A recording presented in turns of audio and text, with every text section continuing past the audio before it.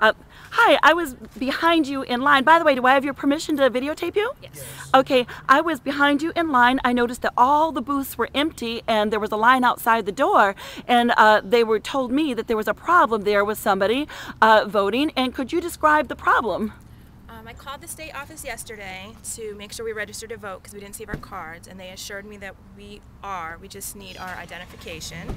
So we came down this morning to vote, and they said we came up ineligible, first because we had out-of-state IDs, even though we had other proofs of residency.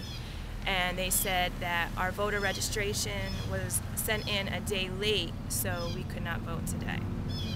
So after telling you yesterday that it was okay for you to vote, today they are telling you that it is not okay for you to vote because they said it was sent in late. And did they offer you a provisional ballot? No, they did not. They said we're ineligible for this election. Okay, do you think that that you are eligible? Yes. Yes. I don't see why not. Okay. I think everyone should have the right to vote, regardless. All right, thank you very much. I appreciate this. We are at Precinct 15 in Pasco County, Florida. Thank you. Thank you.